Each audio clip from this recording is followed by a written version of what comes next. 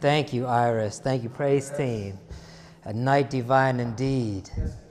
Well, we're closing up our series on the book of Acts with the message I've entitled today, Where You Need to Be. And before we open up God's word once more today, I invite you to pray with me and pray for me as we invite the Spirit into his house. Heavenly Father, it was a night divine. And we're here to celebrate that night, which rings throughout history, Father. And for that baby that was born, for that Savior that was crucified, we claim him now in this place, in our hearts. Let Jesus speak to us and lift us up to where he is with you in heaven right now. In Jesus' name I pray. Amen. Amen. Where you need to be. Turn with me, if you will. If you've got your Bibles, you got your phones, you got your tablets, we are in the final book of Acts. Acts chapter 28. We have been going in this journey through this book all through this quarter, from Acts chapter 1 now to the final chapter, the final stages of the Acts of the Apostles. And we're coming to Luke's final conclusion as Paul finally arrives at Rome. Now, if you haven't been with us in this journey, just to set the stage a little bit, Paul, who has traveled all throughout the Roman Empire, the greatest empire the world had ever known, having traveled from place to place, town to town, country to country, planting churches, raising up congregations, spreading the good news of the gospel. Until at last he makes it to his home in Jerusalem, only to find himself arrested in his own temple, with his own people sentencing him or attempting to sentence him to death.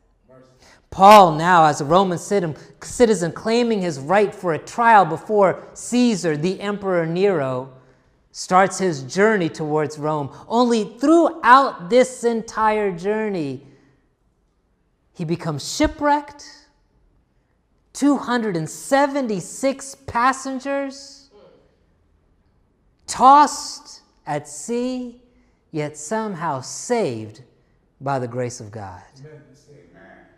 And that brings us now finally to chapter 28. And we're gonna skip for the sake of time, the first few verses there. But Paul and those 276 passengers come ashore to the island of Malta in the Mediterranean Sea. Not a single soul is lost. And while there, we're talking about where you need to be. While there, Paul has an opportunity to witness to those inhabitants of this island. He had no intention of going to Malta. That's it. Folks, he had what? No intention of traveling to Malta. And yet, God directed him there in the most uncomfortable way possible, through a shipwreck.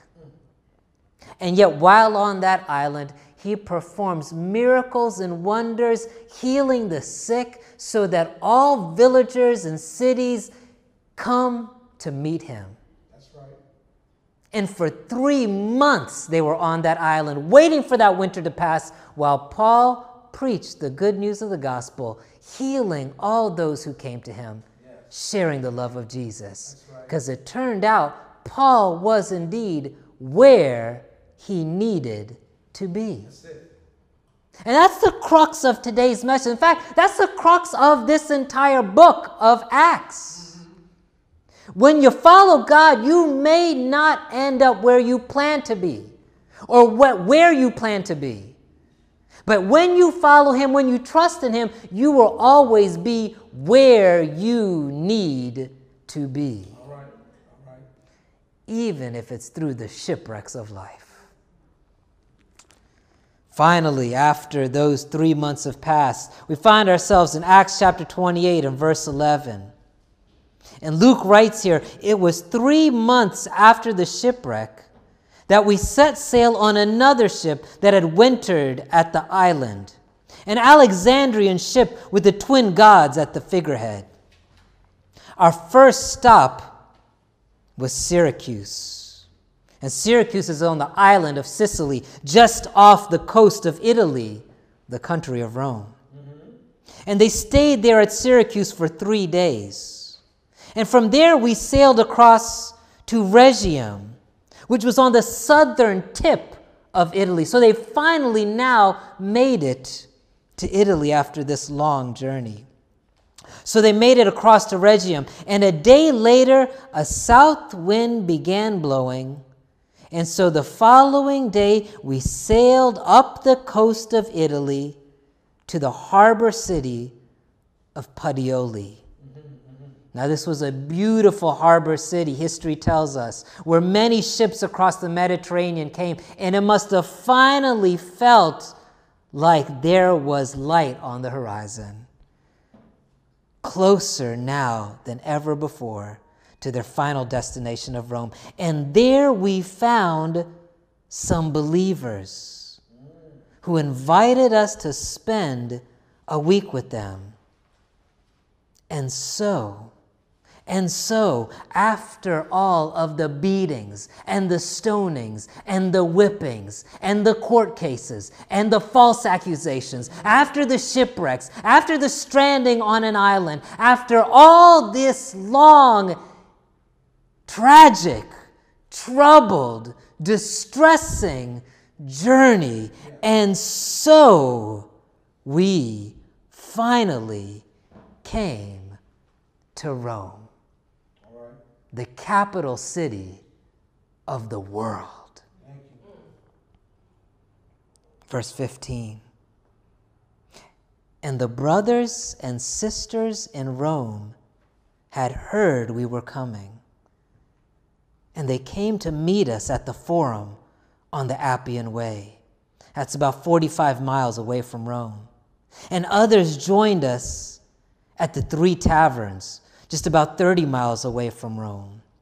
You know, anybody travel overseas, 10, 20, 30 years ago? Like we used to travel to India, and traveling back in the day was not as easy as it was now. I mean, even when we were flying on planes. It wasn't like we were taking these long sea voyages out to India. That's right. But the cost of travel was incredibly high. And what we made was still incredibly low.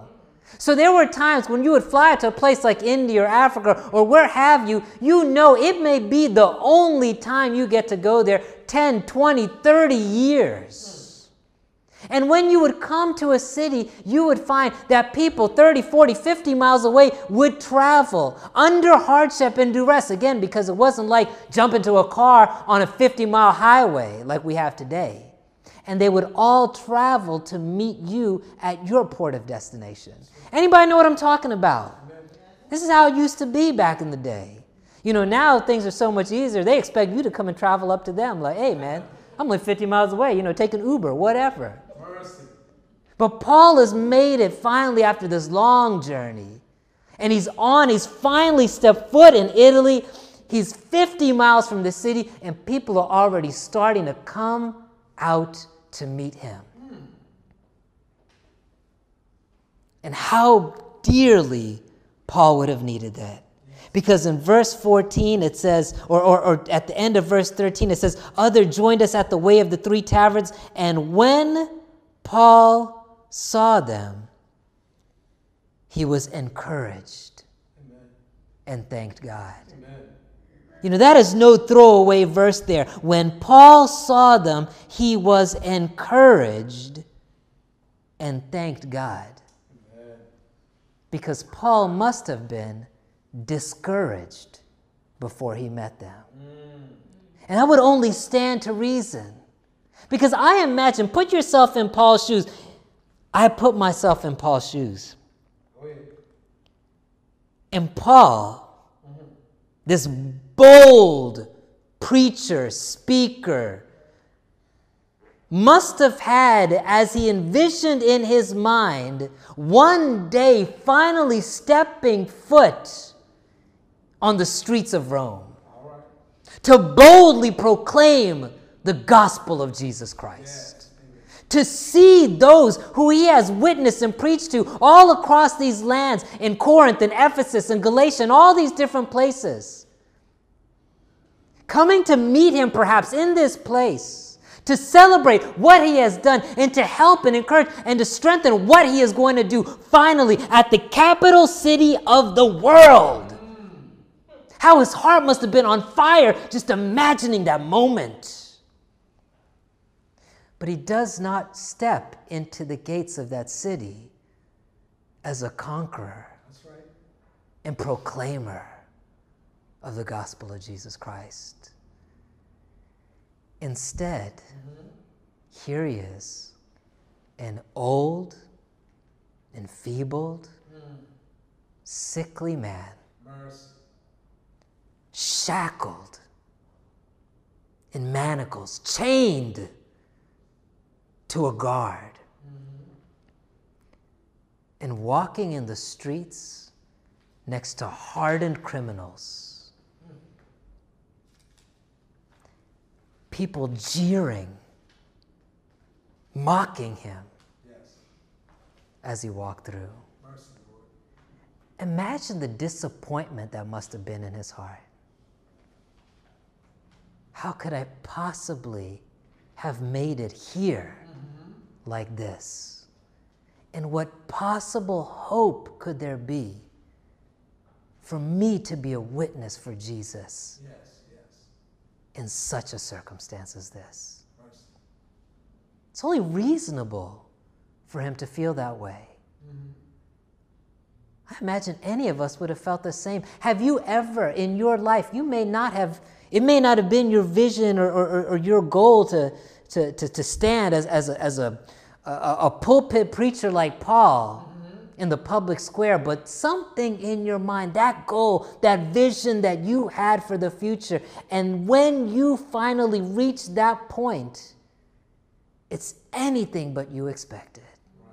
You are anything that you expect it to be.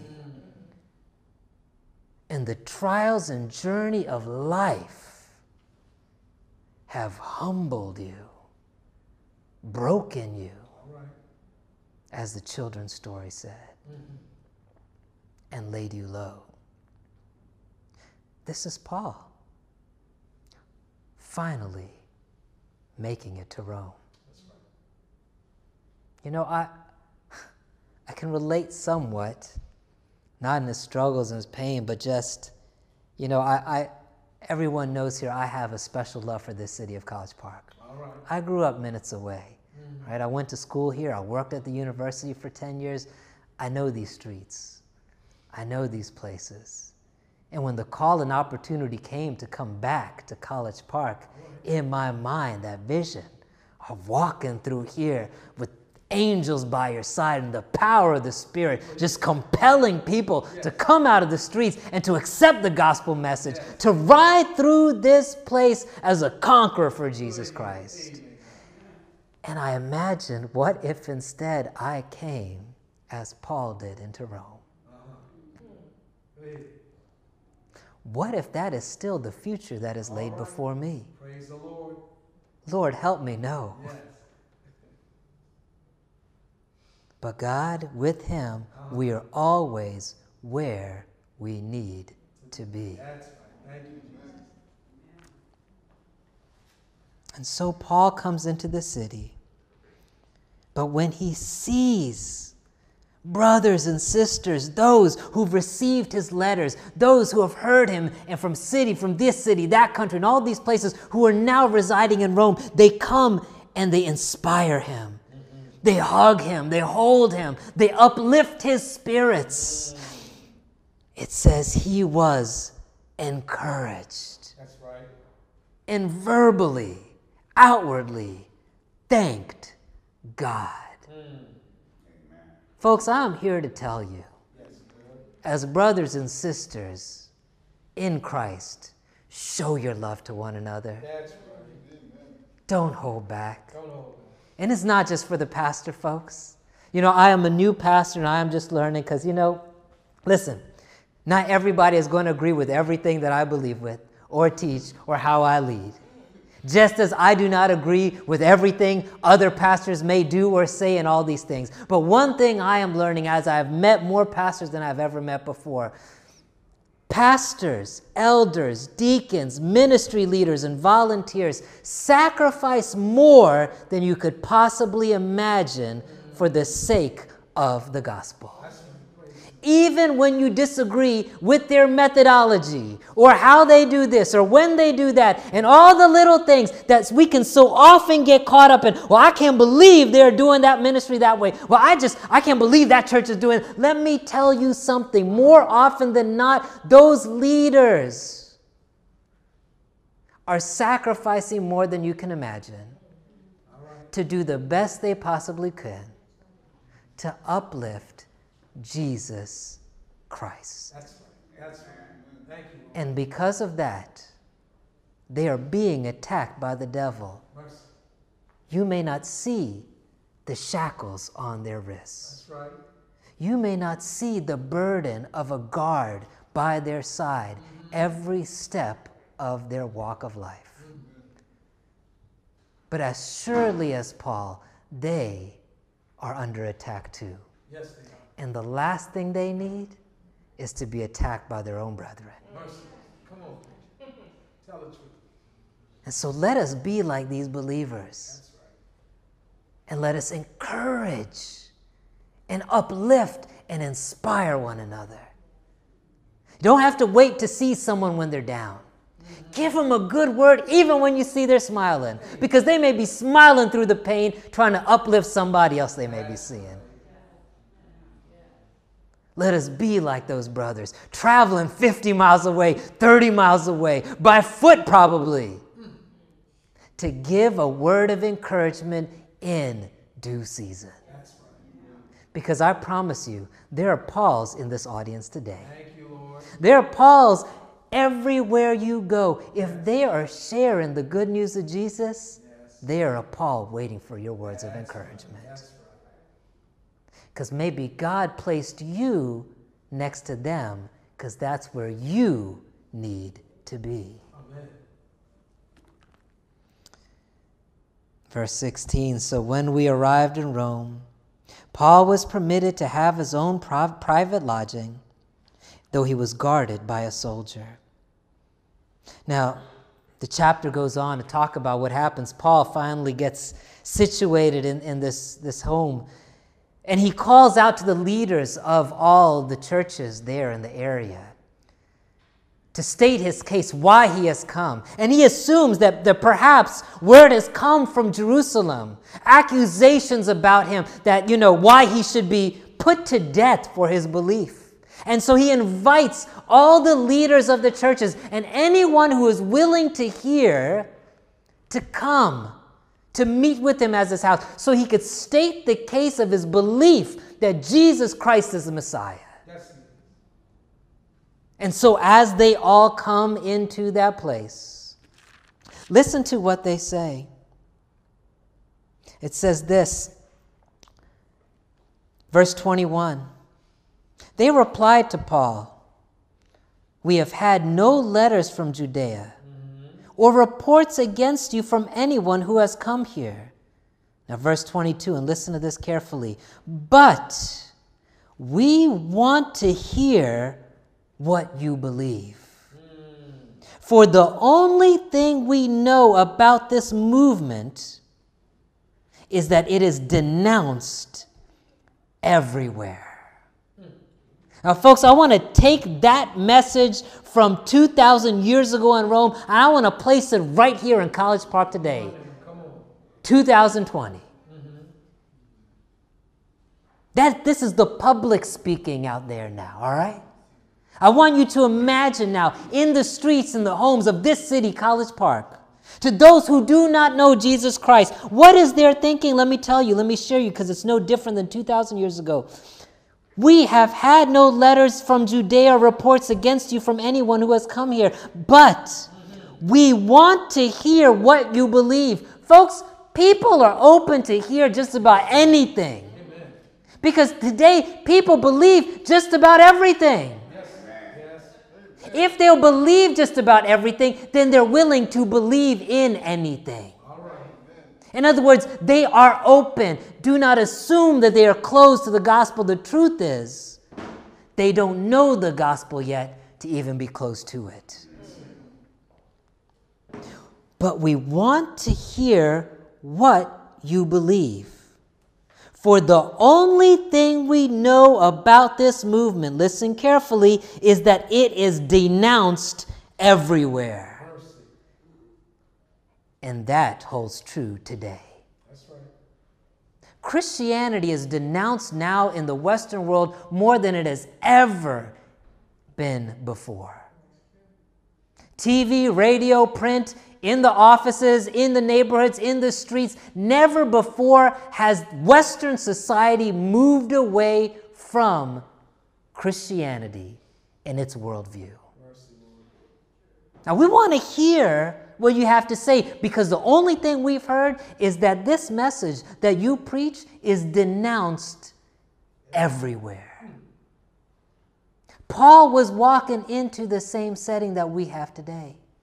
There are people who are willing to listen, to give an ear, to share the truth. But they come with a bias, because everything around them has told them to denounce this message. We are Paul.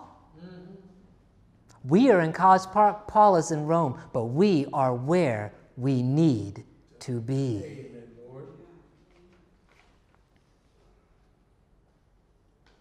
Verse 23, and so a time was set, and on that day a large number of people, take heart folks, a large number of people came to Paul's lodging.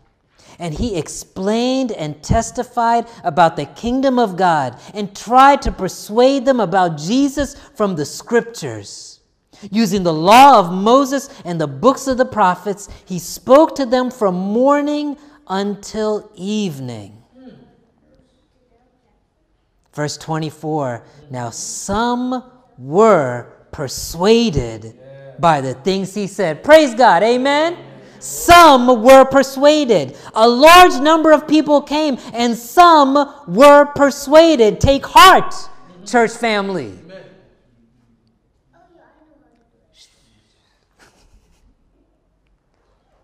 But others did not believe. Help, Lord, help. Folks, take heart even in that fact that others did not believe. Right. Because if Paul, in all his power, in all his indwelling of the Spirit, could only persuade through the Spirit some to believe, then let us take heart for those who do not accept the message we share. All right, that's right, that's right.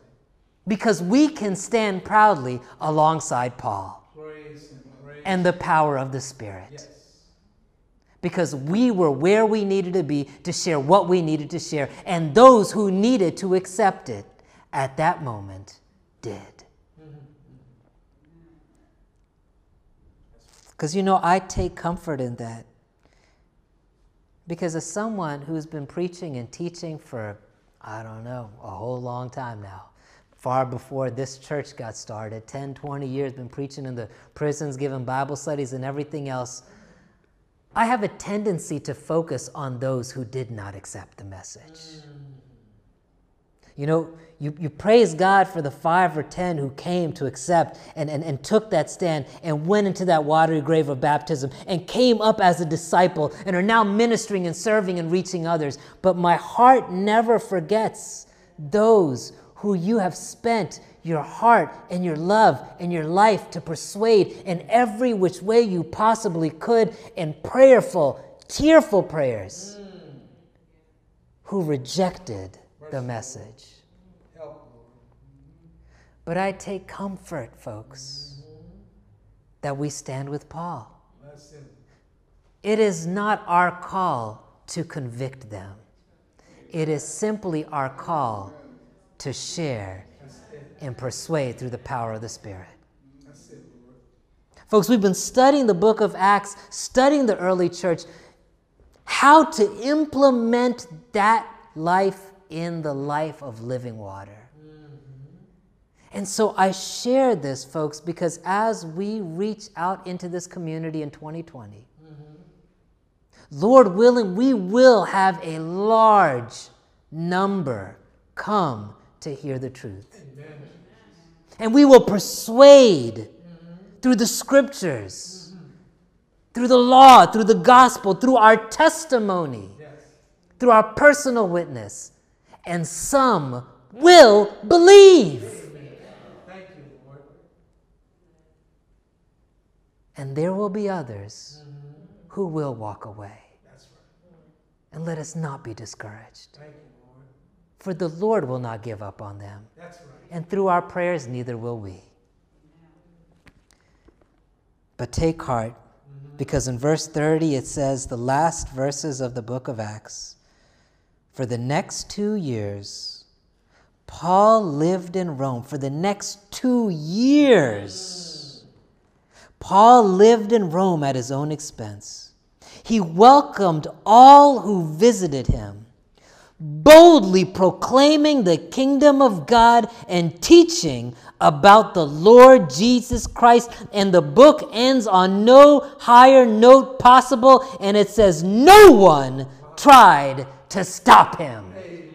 That no one tried to stop him. The devil had already tried to stone him, and he couldn't stop him. He had whipped him and he couldn't stop him. He had left him for dead and he couldn't stop him. He had imprisoned him and he couldn't stop him. He had shipwrecked him and he couldn't stop him. He had a viper bite onto his hand, latched on to drip every ounce of venom he possibly could as everyone stood by waiting for him to drop dead, and he couldn't stop him. At some point, even the devil had to give up. Come on, that's right. And no one tried to stop him, because Paul had become unstoppable. Come on. Go ahead. Because Paul was where he needed to be. That's it. Thank you, Lord Jesus. Let me tell you, Paul was most effective in his witness for the gospel of Jesus Christ while he was a prisoner in Rome. Mercy. How was that possible? Wow. He had traveled all over the then known world. He had planted all these churches. He had raised up all these congregations, all these believers, done all these things. How could he possibly have been more effective for the gospel while in prison in Rome? Because historians believe that most of the letters that you read in the New Testament took place while he was a prisoner. And because of his testimony while imprisoned, where he needed to be, thousands of years later, millions of readers later, have been convicted and converted into disciples for the kingdom because of the work he did where he needed to be. Now, folks, as we get ready to close today's message, yes, Lord, God has placed you where you need to be. All right.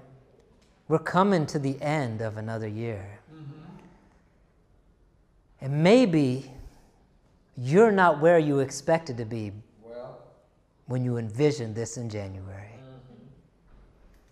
Maybe your health is not where it expected to be. Maybe you're struggling physically, ailing, with some struggle in your life, and this isn't where you expected to be. Maybe there's a struggle at your work. Maybe there's trouble at the job, and you are not where you expect to be. Maybe you lost your job and you are struggling with employment. You're not where you expected to be. Maybe there are challenges at home. Maybe you started this year and maybe you're ready to get married, and all the dreams of that marriage and that life with the love for eternity has taken a turn that you never could have imagined. That's right. And you're struggling emotionally and relationally. And at the end of this year, you are not where you expected to be. Maybe sitting here in the pews of this church, watching us online, joining this new church of believers at Living Water, this isn't where you expected to be. But I'm here to tell you right now, with your hand in the hand of Jesus Christ, you are exactly where you need to be. Thank you. Amen. Thank you. It doesn't mean you won't have struggles. Yes. It doesn't mean that you won't suffer, that you won't have trials. Yes. Paul went through the worst of it all, but he was where he needed to be. Because it was only there that God could do what he needed to do. So take heart. Yes. Take courage. You may be sitting in here today with shackles on your wrist, beaten and down and bruised and bloodied. But Jesus is here to tell you, you are where you need to be. In this new year, 2020 is going to be a year unlike any other. Because just like Paul, as a prisoner in a place he didn't expect to be, where he didn't expect to be, when he didn't expect, how he didn't expect to be, God is ready to use you to be a witness like you have never been before. You know, I imagine there were folks who probably heard Paul in all those different cities, in all those different churches, and yet they probably still weren't quite convicted to take up the work of discipleship as they would have until they saw Paul in his suffering. Yes. And they realized, Paul's not going to be around here forever. Guess what? The pastor, the leaders, the elders, nobody's going to be here forever. The work is set on each and every one of you.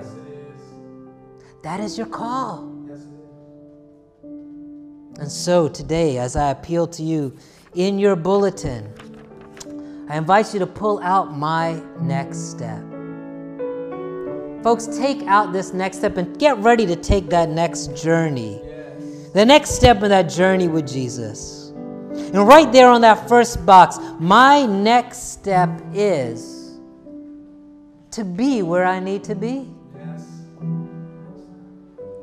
Folks, it may be your next step is to simply stand still and accept that God has placed you where you need to be right now.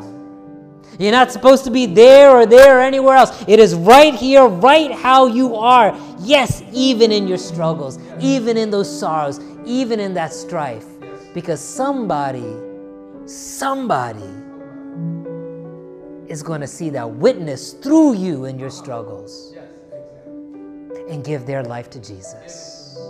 My next step is to be where I need to be. Are you willing to make that commitment today? It's easier said than done, folks. Look at what Paul went through.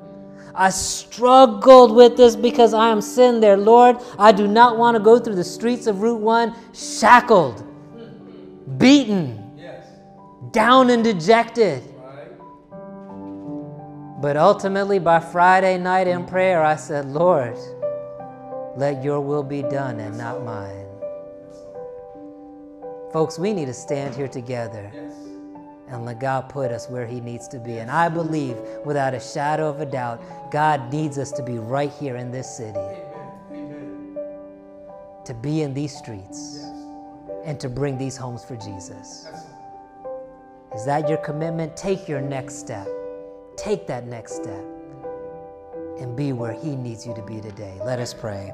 Heavenly Father, we thank you for taking us on the journey of the book of Acts. We thank you for journeying with that early church. We thank you of seeing the witness of Paul. Father, we take strength now, Lord, in all that those who have gone before us, who have suffered, who have struggled through the strifes of this life. But Father, we will go with them. Father, help us to be where we need to be. Lord, let us stand with you. Place us now, Lord, as we prepare for this new year, so you can use us as never before to be beacons of hope, beacons of light, beacons of transformation and salvation as never before. Because we know without question, Jesus desires to be in this city and to claim it as his own. So Jesus, let it not be upon anyone else, but upon us who you have called. Qualify us now, empower us, Father, and send us out as conquerors, even with the chains on our wrists. Because we will be unstoppable with you. In Jesus' name I pray. Amen. Amen.